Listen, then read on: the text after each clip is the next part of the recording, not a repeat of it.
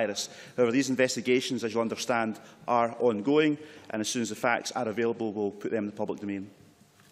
Thank you. We now move directly to the next item of business, which is a statement by Alex Salmond, the First Minister of Scotland. Presiding Officer, firstly, I have to, and not for the first time in this chamber, disappoint Willie Rennie. I took it from his question at First Minister's Questions last Thursday that he was making a very subtle, last-ditch attempt to persuade me to stay in post. I've given his suggestion great thought, but have decided to resign anyway at the start of parliamentary business tomorrow. This notice should allow Mr Rennie ample time to secure his nominations to have a tilt at the job. I assure him if he so decides, then I'll weigh up his candidacy with great care before casting my vote for my friend and colleague Nicola Sturgeon. Presiding Officer, there are now only a minority of members here today who, like you and I, attended the opening ceremony of this reconvened Parliament in 1999. It was a great day. We heard moving poetry. The late Donald Dewar gave the finest speech of his life. And when Sheena Wellington sang "A Man's a Man," the entire chamber joined in the final verse. However, one other thing struck me about that day was that when the MSPs entered the General Assembly building on the Mound, we were cheered in by the public. I had never seen that level of public engagement in politics before, and until this last summer, I had never seen it since. The public enthusiasm on that first day was an inspiration, but also a challenge. It was Eddie Morgan who captured the mood perfectly 5 years later in the poem to mark the opening of this Parliament building. "We give you our consent to govern. Don't pocket it and ride away. We give you our dearest wish to govern well. Don't say we have no mandate to be so bold." My view is that, on the whole, this Parliament has fulfilled the public wishes and earned their consent. We've accepted the mandate to be bold. Our composition now reflects much of the diversity of modern Scotland. We have become the chief hub of national discourse and debate, the fulcrum of Scottish public life, the chamber which people expect to reflect their priorities, their values and their hopes. Now, that's not because of any one political party. It's because of the commitment of so many of the members over the last 15 years. I think in particular of some of the MSPs who are no longer with us: Donald Dewar, Margaret Ewing, Bashir Ahmed, Phil Galley, Donald Gorey, David McCletchie, Brian Adam, Helen Eadie, John Farquhar Monroe, Sam Galbraith, and of course the truly remarkable Margaret MacDonald. This Parliament's proceedings are not perfect. How on earth could they be? We're not actually 15 years old, we're 15 years young. And you, Presiding Officer, have implemented significant improvements. But this Parliament has great strengths, and we should never underplay them. The last speech I made in this chamber was at the Business in Parliament conference, where 100 businesses representatives were sitting in the chamber here alongside 6 ministers, 17 MSPs and people from the third sector and from the wider public sector. Last year, more than 400 different organisations held events in this building. Overall, in 15 years, we have welcomed more than 4 million visitors. Now, that degree of accessibility is not unique in the democratic world, but it's very rare and pretty impressive. Throughout my time as First Minister, I have tried to reflect that and approach the government to our key social partners. Last week, the STUC made exactly that point at our regular meetings between Government and General Council. Presiding Officer, I've led a minority administration and a majority one. Minority government requires negotiation to recognise honest disagreement and then compromise in the public interest. And, Presiding Officer, I have absolutely no idea if my experience of minority government in this place will ever come in handy in another place. Interestingly, when we had a minority government, the SNP was on the side of the majority for 80% of the votes in this chamber. There were hardly any occasions where all of the other parties lined up against us. Mind you, there was that small matter of the Edinburgh trams. But perhaps the better, more important point to reflect on today is that on so many occasions in both minority government and in majority government, there have been cross-party support for social and economic change. For example, I think on February 2008, when the Liberal Democrats and the Greens voted with us to restore the principle of free higher education in Scotland. Or June 2009, when we passed the most ambitious climate change legislation of any country in the world, we had the support of every party in this chamber, including the Conservative Party. On March of this year, when Labour, Liberal Democrats and the Greens joined with us to ensure that nobody need face eviction from their homes as a consequence of the bedroom tax. But most of all, I think about the consistent and often joint endeavour against the headwinds of economic circumstance and austerity to make Scotland a stronger, fairer and more cohesive nation. Throughout my time as First Minister, I have heard it said by some in this place that the Government's pursuit of national independence crowded out other issues, even that the Constitution was of little interest to Scotland. But that has not been the experience or the verdict of the people. We have all just lived through one of the most invigorating, extraordinary debates of the democratic era, one of the most impressive of any country, anywhere, at any time. It is argued that people everywhere have become disengaged from politics, not in Scotland in 2014. It is said that they no longer care about the business of governance, not in Scotland in 2014. In the last few months, we've watched an electorate passionately engaged in the business of fashioning their own future. I see little evidence that the people of Scotland resented the government pursuing that business with them and for them. It was considerate of the Daily Record newspaper, a consistent bulwark of this government over the last 7 years, to provide a poll today showing 50% SNP support on the very day I am leaving. Mind you, it might be because I'm leaving. But it's a wise newspaper that listens to the verdict of its readers. The more important realisation is this. We are on a political journey, and each step along the way has been dictated by the impact of the Constitution on issues which mean the most to ordinary Scots. This Parliament was reborn out of the realisation that we could no longer afford to have our domestic politics dictated by governments without democratic legitimacy. We progressed because people became impatient with politicians who wanted to administer rather than to govern. And we will grow further yet because people wish to shape the circumstances around them and are demanding in a Parliament fully equipped for that task. The last 12 months have been an extraordinary example of this nation's talents and capabilities. It's been a year of substantial economic progress. 50,000 people, more people, are in employment in Scotland. We have a record total of women in employment in Scotland. There are figures showing inward investment at a 17-year high. We've hosted our Year of Homecoming, staged the Ryder Cup and organised the greatest ever Commonwealth Games. And we've managed a referendum which has been hailed around the world as a model of truly participative democracy. Scotland has a new sense of political confidence and a new sense of economic confidence. They are reinforcing each other. And wherever we are travelling together as a nation, they are transforming this country for the better. Presiding Officer, that new sense of political confidence, of engagement, is the point on which I wish to end. At the start of my speech, I mentioned the enthusiasm that was generated by the re-establishment of this Parliament in 1999, when the MSPs were applauded into the Assembly Hall in the Mound. 15 years on, that applause has evolved into something much more meaningful, sustained, critical, constructive engagement involving people in every part of the country. Scotland now has the most energised, empowered and informed electorate of any country in Europe.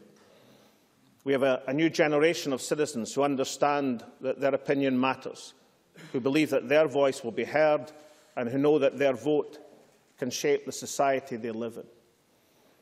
For all of us, that should be a point of pride, a source of challenge. For me, the sense of generational change has been a factor in deciding the time is right to move on from being First Minister.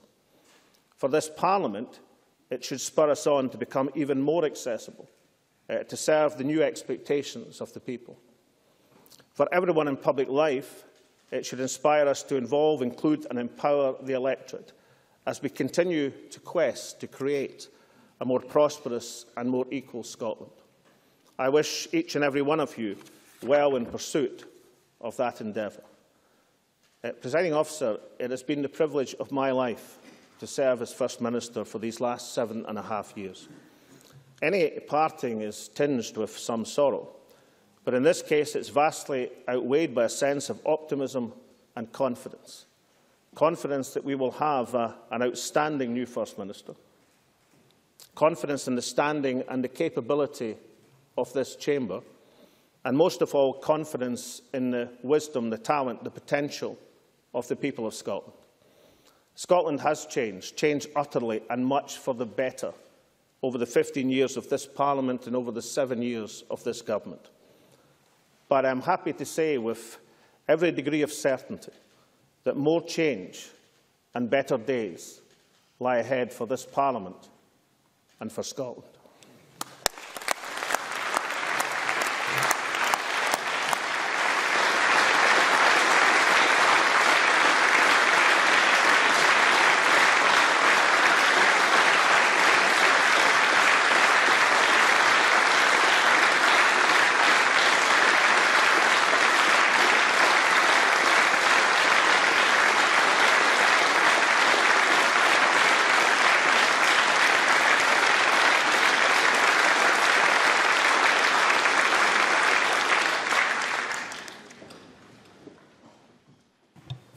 Jackie Bailey.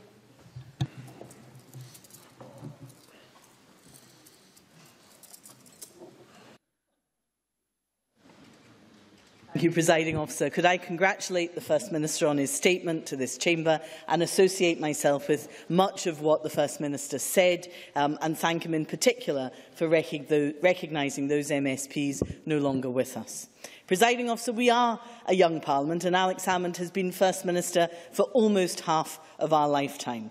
He and I have sparred, we've disagreed, we've fallen out, we've fought across the floor of this chamber, and I've particularly enjoyed our own personal jousts at First Minister's questions. Can I thank him in particular for all the name checks that he has thrown my way, because it's seriously done wonders for my profile. But, do you know, it would be wrong of anyone, not least myself, not to recognise the commitment of the First Minister to Parliament and to public service. No one of any party is able to deny the First Minister's passion for Scotland or his love of his country. We know, though, that the First Minister also brought to bear, mainly on the opposition, but not always, his very significant political talents. The Scottish Parliament and Scottish politics in general need people of talent from whatever political persuasion, because that is how we improve our political debates and our institutions, and the First Minister's considerable abilities will be missed. We know, given his track record, though, that he might just emulate Arnold Schwarzenegger and proclaim that he will be back. I also know how much of a toll being an elected member just takes on family life, so I hope at least that the First Minister gets some time to spend with his wife Moira, and I wish you both well for the future.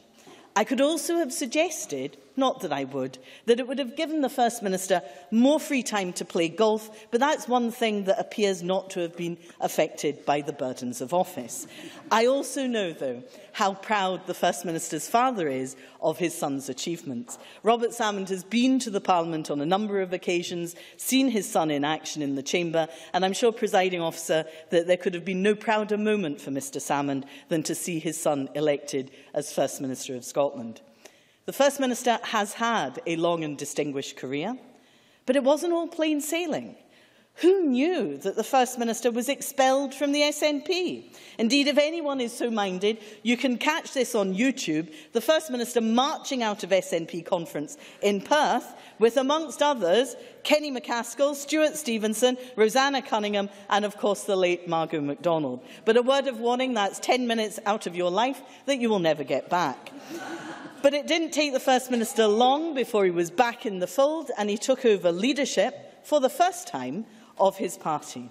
It will forever be a matter of record and for historians to write about that the First Minister took his party from relative political wilderness to minority government in 2007 in a relatively short period of time. Indeed, for the First Minister to then go on to achieve majority government is something that still has John Curtis scratching his head. The First Minister can be assured and rightly proud of his record as leader of his party. But there is no doubt that the single biggest issue to have dominated his term in office and the lifetime of the Parliament was the referendum campaign. Now, whatever side of the debate you were on, nobody can deny that it wasn't invigorating. Never should any politician ever be afraid of welcoming political engagement from whatever quarter that may come. But all of us in this place, let's be honest, would love to see turnouts of the level experienced on the 18th of September. But you know, more than anything else, before we are SNP members, before we are Labour members, we are Democrats. And to see so many Scots participate was a genuinely heartening experience. That the First Minister has done the honourable thing and taken responsibility for that defeat is to his credit. That does seem only fair because, after all, as the First Minister apparently said on BBC Radio Scotland this morning, it could have never happened without him. But, Presiding Officer, the First Minister knows that I always like to be helpful. So I think I know where yes went wrong. After the First Minister's comments that he single-handedly would have prevented the crash of RBS, saving the entire world from an international banking crisis, surely it is clear to the SNP and everybody in this chamber. Now, if only the First Minister had been running the Yes campaign. Presiding Officer, I can understand Mr Salmon's disappointment, but you know, you should take heart because it appears that the First Minister has started a bit of a trend with the 45ers. No, Presiding Officer, I am not referring to those in denial over the referendum result. I'm actually referring to the supporters of Keith Brown, who are telling all who will listen that he actually won, that the membership figures for Clackmannanshire and Dunblane SNP are now on a par with the population of China. Presiding Officer, I understand that the First Minister is writing a book, and I will rush out to secure my copy. He is apparently promising some surprising revelations. Will he reveal that he has eventually found the missing EU legal advice? What about a crumpled-up receipt for some swanky American hotel? Who knows? Who knows? He might even get some writing tips from his biographer, David Torrance. He knows him, the guy off the telly, not quite sure who he is, but I understand the First Minister writes about him regularly.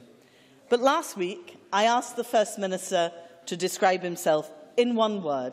Now, none of us were surprised when he suggested that that was wholly inadequate for a man of his considerable talents. And I agree, because such considerable talents that monuments are, as we speak, being erected to pay tribute to his time as First Minister. Now, I know that that sounds, interesting to many, a standing stone in Edinburgh being erected to celebrate Alex Salmond. I never knew we had such celebrity in our midst, Presiding Officer. But perhaps of more interest, who knows who was the kind benefactor. Whatever happens, I am sure we have not heard the last from Alex Salmond, and neither have the listeners to radio. The big question on everyone's lips, when will we hear from Alex from Stricken again? But if rumours are true, Alex's colleagues in Westminster will be hearing a lot of him in due course. The First Minister has never been lacking in ambition for Scotland, but he moves now on to pastures new, and I do genuinely wish him well in his future career. Quite what the new Deputy Leader of the SNP, Stuart Hosey, will make of Alex returning to Westminster is unknown, or indeed the Leader of the SNP in Westminster, Angus Robertson. But they needn't worry, because Alex Salmond will leave them well behind. His ambition is, of course, to be the Deputy Prime Minister. But as the First Minister steps back from the front bench to the back benches to contemplate his future place in history both of the Scottish Parliament and of Scotland is assured. He has, without doubt, been a towering figure in Scottish politics for a decade and more. He has been Scotland's longest-serving First Minister, and I thank him for his service to this Parliament and to the country. I want to close, Presiding Officer, by repeating a line from our national anthem that could be about our departing First Minister.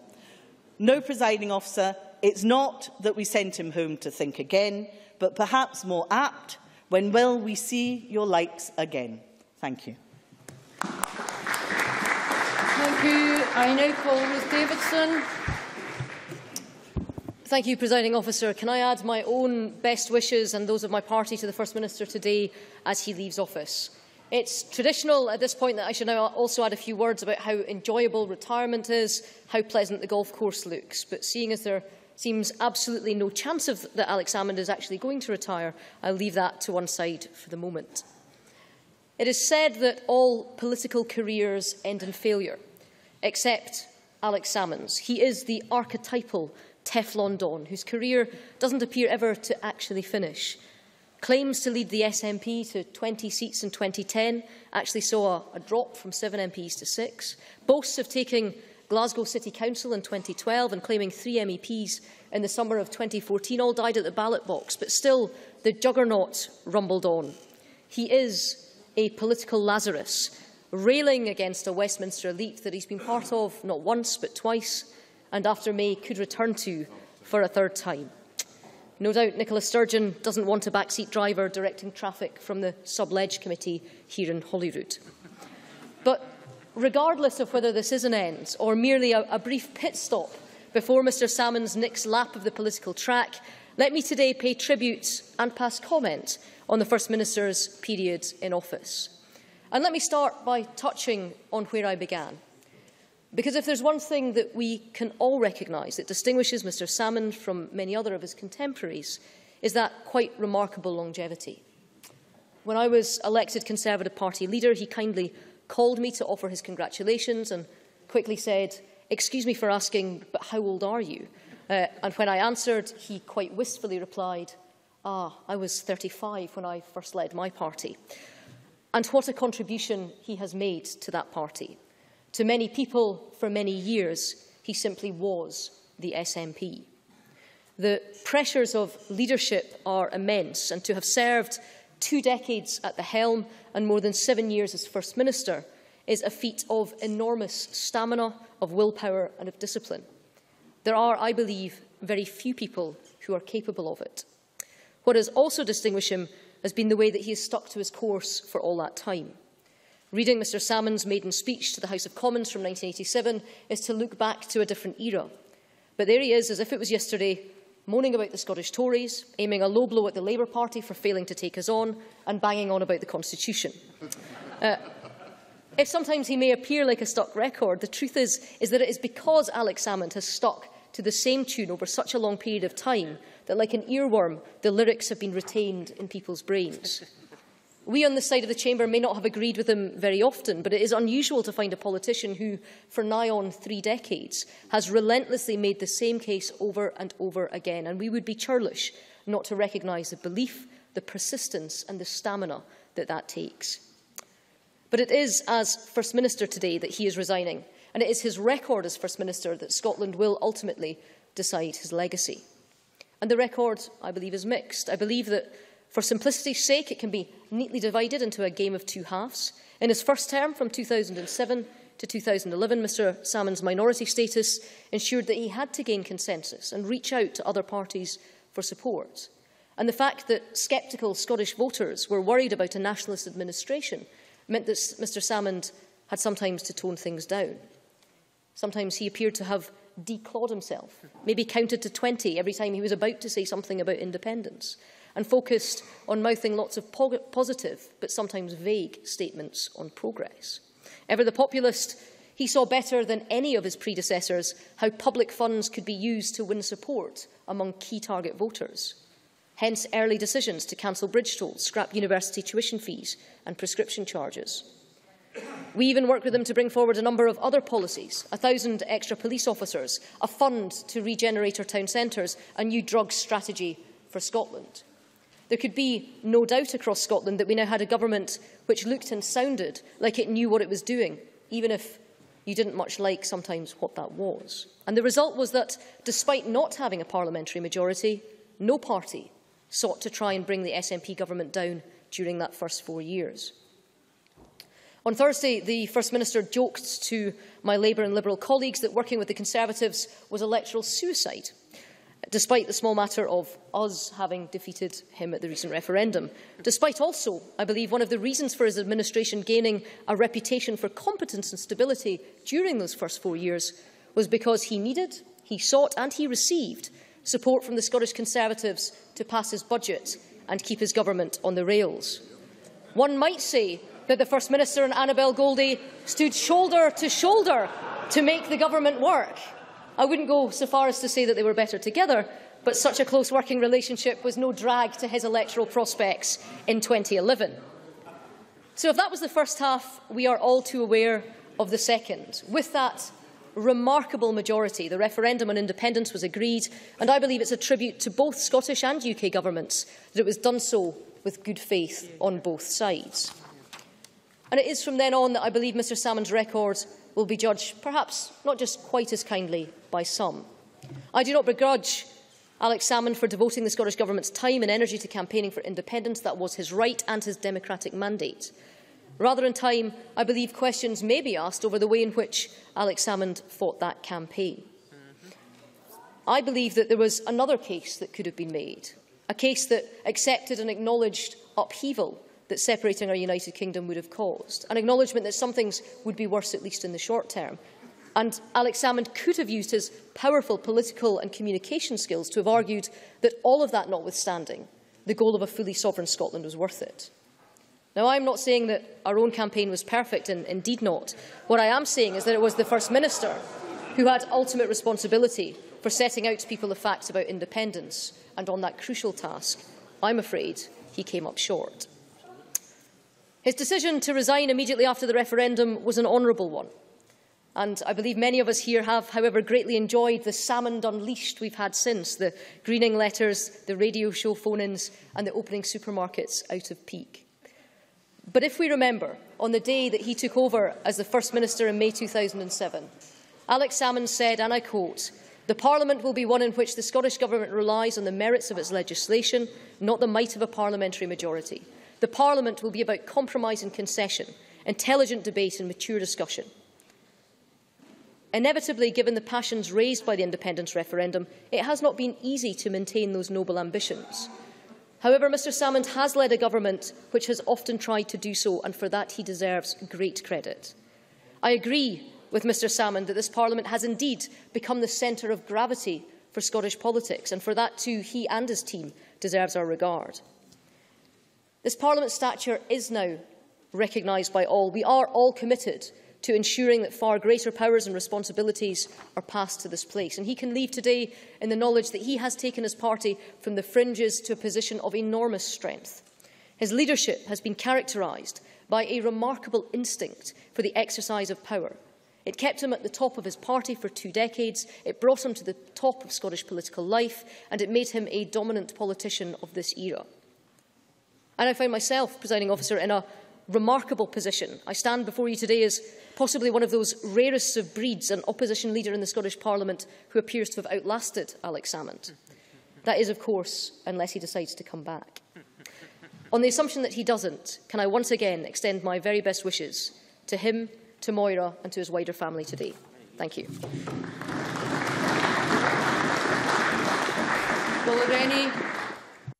Last week, the First Minister said he had quoted the wrong general when he rejected appeals to return as leaders of his party back in 2004. Apparently, he meant to quote General MacArthur with "I shall return."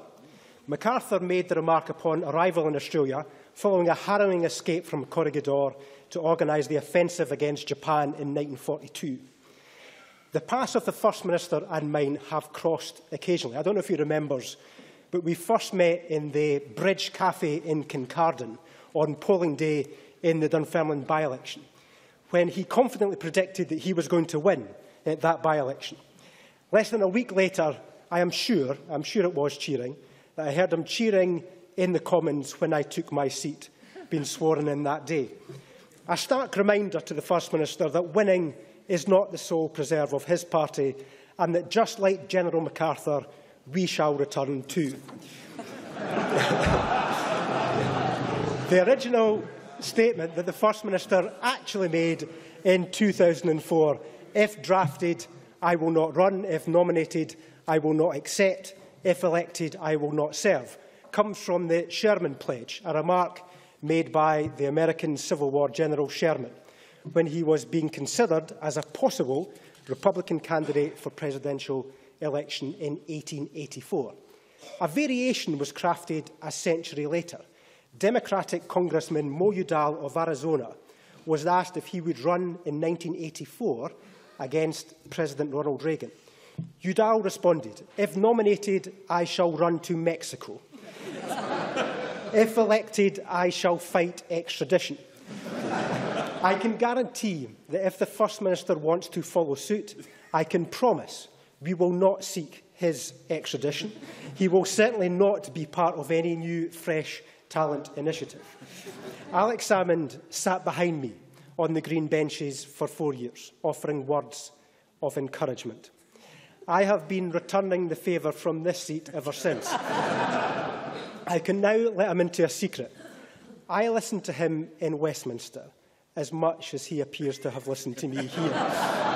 But to be fair, after my proposals for investing in nursery education for 2-year-olds were repeatedly dismissed by the First Minister, he did finally accept that I was right after all.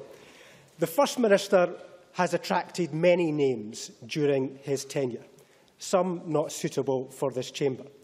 I am sure he will reject this comparison, and I say this to pull his tail, but he's a bit like Margaret Thatcher, a Marmite figure with his supporters as passionate as his detractors.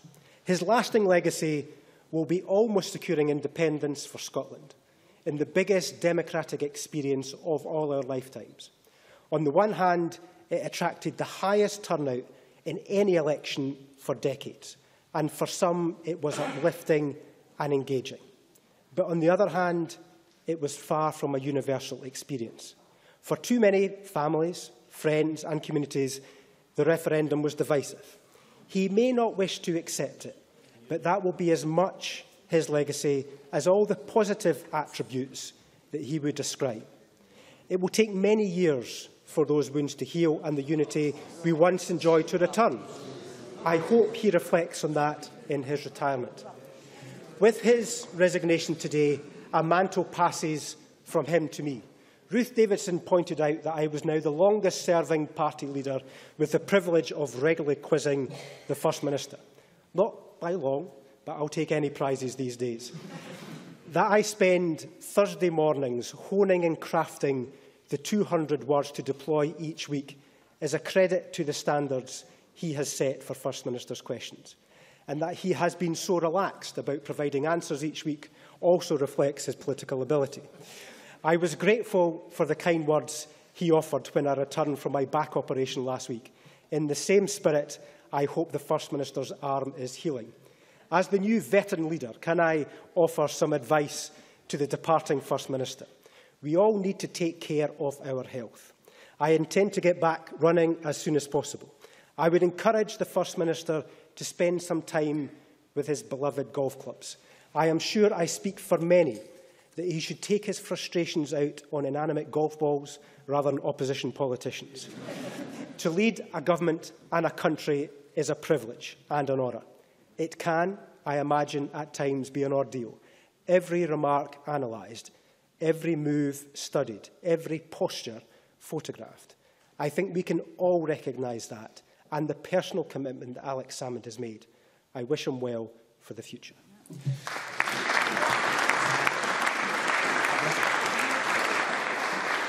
Patrick Harvey. Nothing lasts forever, said Francis Urquhart. Even the longest, most glittering reign must come to an end. Well, Alex Salmond's tenure as First Minister has certainly been long by the standards of the office. And while his supporters might have called it glittering, and his critics might compare his record with the worst misdeeds of Francis Urquhart, the truth, to be honest, is probably somewhere in between. And I'm sure Mr Salmond's backbenchers will understand if all opposition leaders feel the need to reflect on some of the lows as well as the highs. I'll start with a low so that I can end on a high. I hope that's forgivable. And I've chosen a low point which allows me to insult somebody other than the First Minister. I hope that's also agreeable, because he may already regret ever falling into the orbit of Donald Trump. A First Minister of Scotland should always try to recognise the distinctive Scottish values, which surely embrace an egalitarian approach to life. To enter into dealings with a man who embodies the values of me, more, greed and overconsumption, nothing so much as the nauseating values of Tea Party America, such dealings could never have ended well.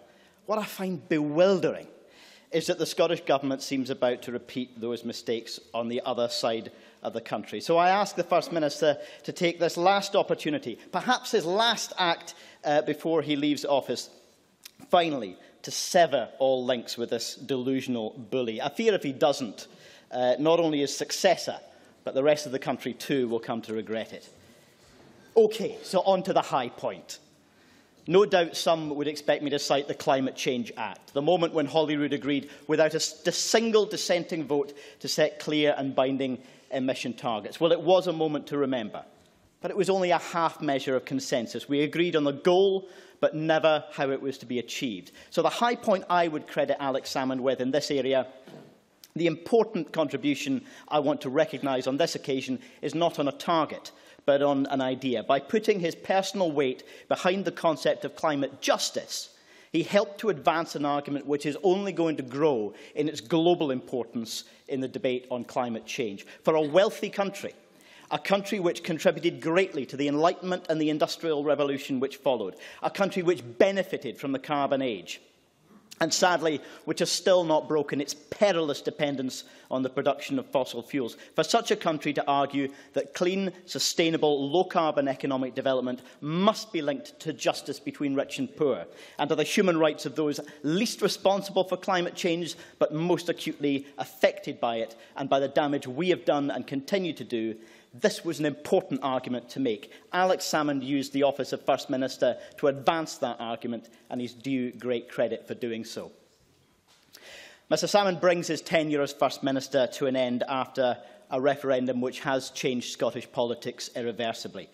It did not lead to the change we both sought, though at 45% the level of support for independence was certainly higher than many had predicted at the start of that long campaign. The case was advanced, and I don't believe that it will retreat from that point. If and when Scotland ever comes to ask itself that question again, it will do so from a more developed starting point, with few remaining doubts from any part of the political spectrum that Scotland has what it takes to be a successful, independent country. It may be that too narrow an emphasis was placed on one particular vision of independence, one book of answers. That may be a lesson for another time. For now, though the vote went against the Yes campaign, the experience has been transformational. The re-engagement with politics, the spectacular turnout, the channeling of understandable and justifiable anger with a broken political system into something constructive and positive, a movement for change.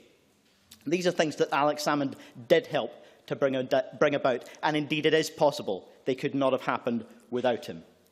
I believe, Presiding Officer, that Scotland has been trying to vote for change for a long time now, in creating this Parliament, in bringing new voices into it, in trying out coalition, minority and majority government, and then finally in testing this question of independence at the polling stations. That urge to change our politics, to build something better, that will stay with us. And I have no doubt that Alex Salmond will continue to play a significant part, whether here or elsewhere, in ways which inspire his supporters and infuriate its critics in equal measure. I thank him for his service to Parliament and to the country.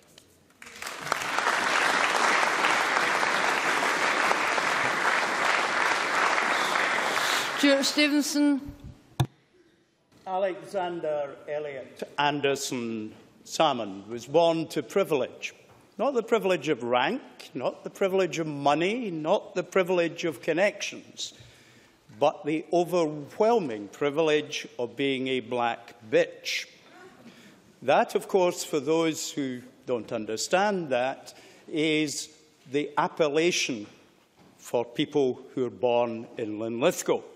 And the black bitch that is on the town's crest carries beneath it the motto Fidelis, faithfulness. And Alec has been a faithful servant of this Parliament and of this country. He was born with the privilege of caring and nurturing parents, the privilege of a free education to liberate his potential, the foundations of his ambitions for all our people. From day one, he was a disruptive influence. Being born on Hogmanay, he could hardly be otherwise. The parties were somewhat subdued on that particular day. He's been a potent agent for change. His life has been and will remain in the public gaze, but not everything's known. So, Alec, his sons will do, left the family home. His mother, Mary, breathed a great sigh of relief. A certain calm fell over 101 Preston Road, Linlithgow. But it was actually going to be a few years before Alec finally departed. His mother, fed up with his still occupying an entire room in the house, moved all his political impedimenta he'd accumulated in its many boxes and disorder into the front garden. She phoned him to remind him that she lived a mere 300 metres from Linlithgow's recycling centre. Strangely, the garden was soon restored to its natural order, and Mary and Robert had the room in their house back. So, when we read his autobiography, and I have the money waiting here now, First Minister, remember its genesis in that front garden.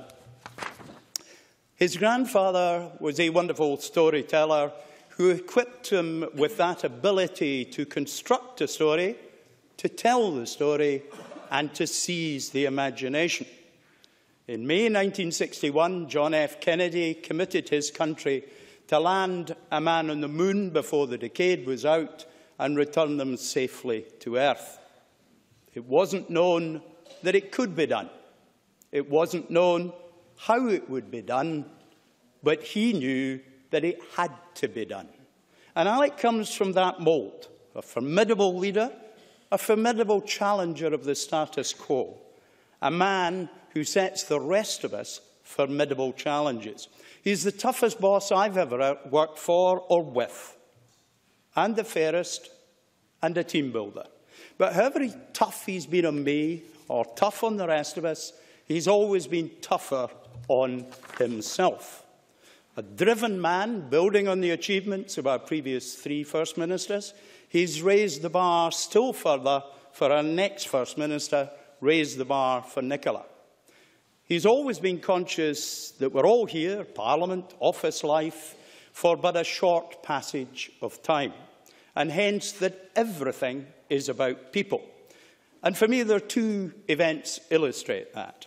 In the referendum, and an echo from a previous campaign. Some 15 years earlier, when I was driving him around Scotland, yes, I used to be Alex Salmon's driver, we came up this incline and we found someone lying in the middle of the road with a beating heart but a tortured mind. Alec was first out of that car to help that person in their distress. Our plans for the day were put on hold until we returned them to their family. And he'd listened to their story and he'd offered help. Not a thought for his personal safety on a busy road or for the day's political objectives. During the referendum campaign, so recently passed, the most telling moment for me, if perhaps not for others, was when he met a young man who came up to him and explained politely that he was voting no. Now, Alec didn't seek to belittle that young man. He softly regretted the decision he'd made, but he shook his hand, he held his hand, he listened to that man. If we learn anything from Alec, it is that we must listen, perhaps especially to those with views differing from our own, however much we don't want to hear them. But of course, whatever we say this afternoon, whatever we say to Alec, we speak of transition, not of an ending. FMQs will, of course, be different, and Nicola will put her own stamp on that as Scotland's new leader. We'll miss your irritated flick behind the right ear when you judge that the question from the benches on the left is more inadequate than usual.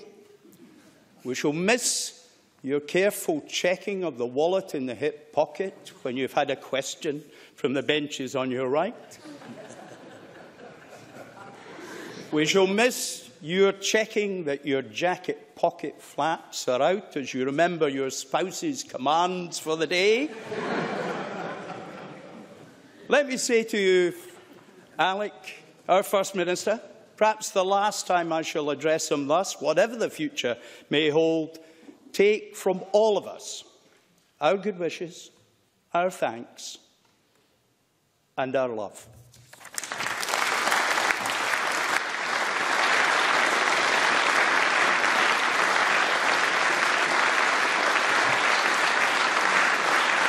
First Minister. Well, briefly, and I promise briefly, Presiding Officer, Jackie, a small correction. Saving the world was Gordon Brown, not me. It wasn't in Perth that I was expelled from the party. It was in Ayr at the Dam Park Pavilion. And you're wrong. Your YouTube, go and look at it again. I did not walk out. I was flung out. I merely offer you this just in case you're ever in that position. Never go willingly. Wait to be expelled, Jackie. But I actually thought, I thought the rocks would melt with the sun before Jackie Baillie said something nice about me. But I was wrong, she did. And I thank her for that and thank her for her contribution in terms of First Minister's questions over these last few weeks. Ruth Davidson, I had no idea you were so close to voting for independence. You were on the very cusp.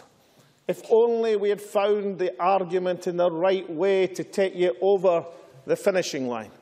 And I was so delighted to discover that the achievements of implementing SNP policy between 2007 and 2011 were actually the achievements of the Conservative Party. Well, can I just say, since you mentioned Annabel Goldie, that somewhere there is a video of me doing a toast to the lassies and Annabel doing a reply at the Scout and Guide Association of just a few years ago. Thankfully, due to a series of injunctions, interdicts and super interdicts, Annabel and I, acting together, have managed to keep that off YouTube for the time being. If it ever does emerge, then we'll both have to stay in retirement, I fear. Willie Rennie, that thing about telling you the SNP were going to win the by-election in that cafe, I thought you were a voter, Willie. I didn't recognise you.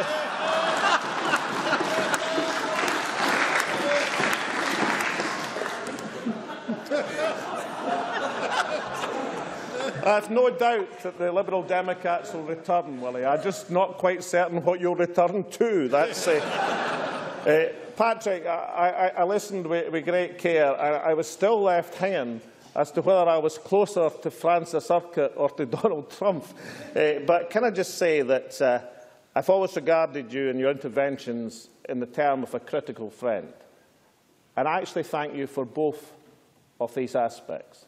And I thank you for your remarks today. Stuart Stevenson, well, Stuart, of course, is right. A black bitch is a term of huge praise in Linlithgow. It means born within the sound of St Michael's bells. But it does confirmed just about everything my political opponents have ever thought about me. Stuart, can I just say you're wrong about the Hogmanay celebrations in 1954. My dad went off to the Hearts-Hibs match, and it was the same for some considerable time thereafter. But Stuart Stevenson has been my friend and colleague for nigh on 40 years. I hope that we can do another 40 years together, Stuart, and I thank you for your remarks today. Presiding Officer, through you, can I wish every single one, every member of this Parliament well, and through you, wish everyone goodbye and good luck.